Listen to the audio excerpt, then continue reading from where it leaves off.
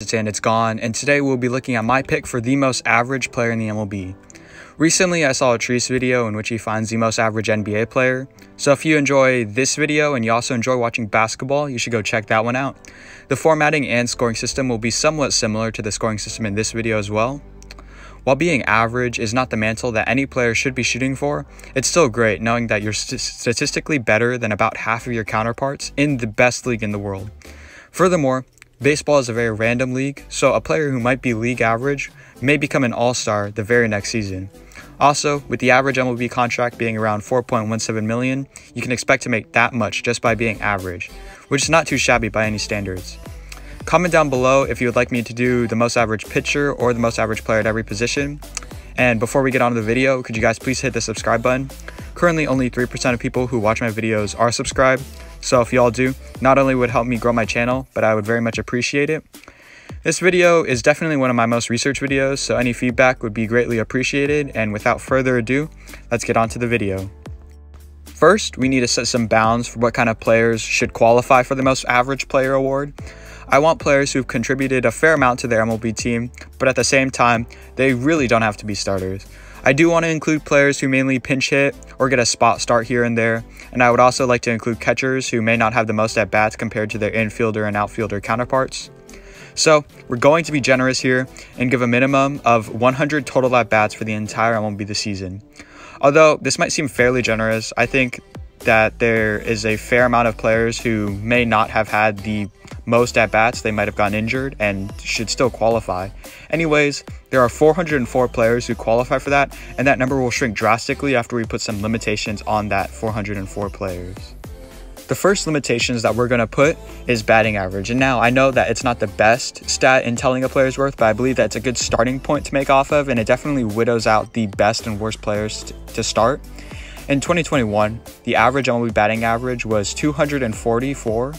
So in order to find players around that, we are going to put players within 5 points of 244, and any player that is below 238 or above 250 is no longer going to be in the running for the most average player. To show that batting average is not the best stat to use and should not be the only stat used, there are still some amazing players left on this list, such as Anthony Rendon, Jazz Chisholm, and Max Muncy, but it is a good starting point. After the first round of cuts, we're down to 59 players out of the original 404 players, but we need to shrink that number down even more before we get down to our scoring system. The next category that we're going to be using is slugging percentage, and in 2021, the average slugging percentage for an MLB player who had at least 100 at-bats was 407. Because slugging percentage has a wider range, we're going to be using 10 digits within the average, so any player with a slugging percentage below 396 or above 408 are now out.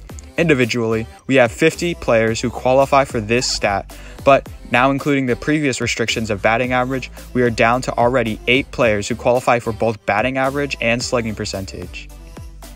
Those 8 players are Freddie Galvis, Jonathan Villar, Robbie Grossman, Rowdy Tellez, Trent Grisham, Luis Garcia, Carson Kelly, and Chad Pinder. And now, I'm willing to personally take off 2 of these players on the list in Carson Kelly and Trent Grisham, who would have not qualified for the most average player award anyways based on the metrics that we're going to be using next, but I'm just going to take them off now for convenience. Trent Grisham is a great fielding center fielder whose worth is not reflected by mere batting average and slugging percentage.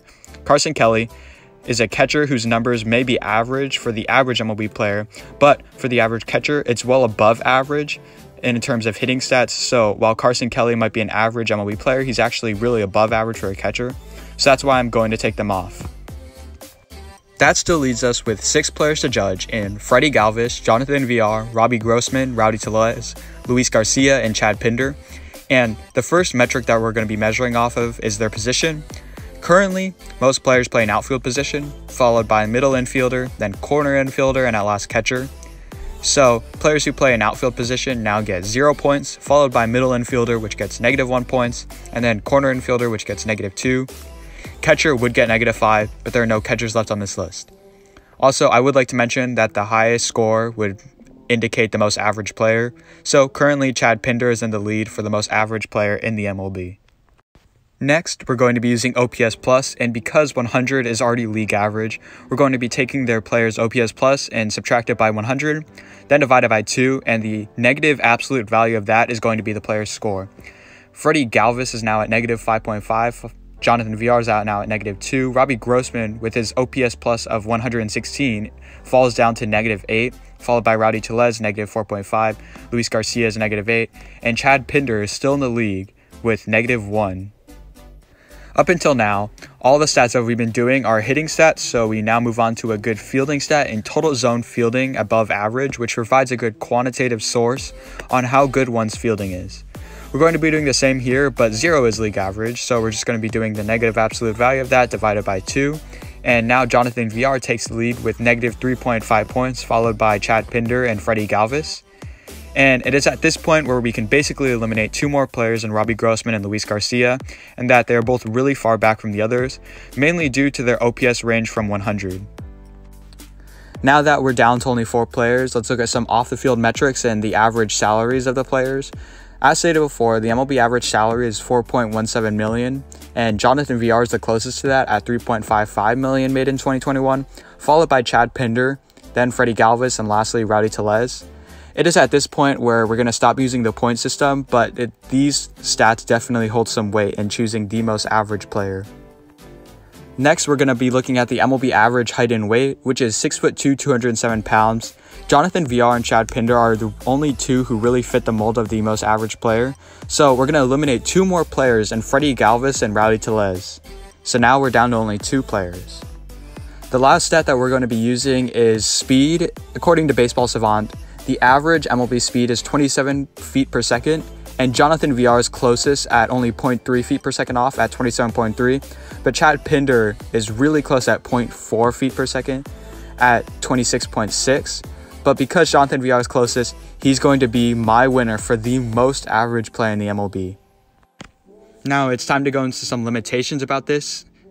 Obviously, the biggest one is that we've only used metrics from 2021, and while past production is not a good indicator of future production, I think that this study provided some good metrics and a ballpark estimate of the most average player. Another limitation is also the lack of implementing stolen bases here. For example, my pick for the most average player in Jonathan VR stole 20 bases in 2021, while Chad Pinder, the runner-up, stole only 1 base. But the reason why I decided to leave stolen bases off this list is because the range between stolen bases is so different that the average would be far off from the majority of players, and either that they steal well above the average stolen bases or roughly 0 because coaches decide that they don't want to have their slow players steal bases, as it's a bigger risk because they will most likely get out. The last limitation here is the DH position. Total zone fielding does not count if one plays a DH position, and even though one might be a poor fielder, they could play DH most of their games, and total zone fielding would reflect them as average. Otherwise, those are the only limitations that I could think of, but if you have another one, please leave it down in the comments below, along with your pick for the most average player. But otherwise, I'll see you guys in the next video.